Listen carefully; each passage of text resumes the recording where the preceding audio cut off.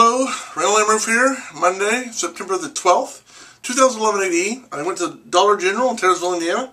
Got Taps for $5, starring George C. Scott, Timothy Hutton, and Tom Cruise. I believe this is one of his first or second, third movies. One of his early movies, no doubt. So I'm going to unwrap it. And this is a previously played DVD, according to the back. But that's okay, I don't care. As long as it's in good shape, who cares, right?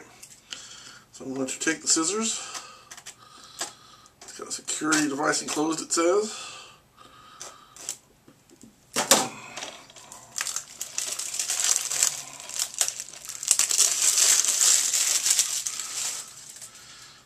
Okay, then I take, let's see, here. There's one of those things at the top you gotta get rid of. Well, hold on. There's one on the side, which I've kind of already gone through. And there's one on the bottom as well.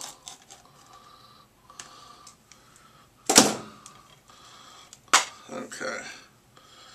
And there's what you get on the inside. Of course, I'm going to take this little magnetic strip off here. I can get it off. Well, I'll get it off in a minute. Anyway, then what you'll do is take this little sticky sticker.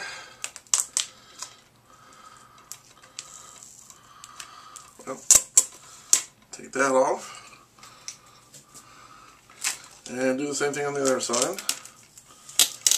It comes off pretty easy once you get it started. Same thing on the top.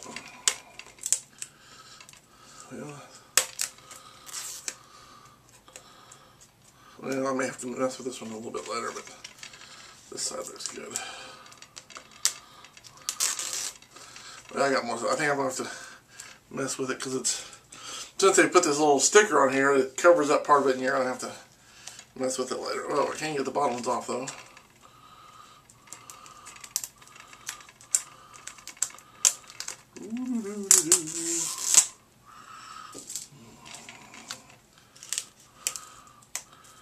You have to be careful not to do it too fast or you can rip the plastic to the tin.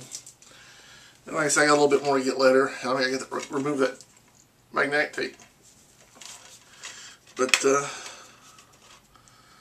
there's the DVD.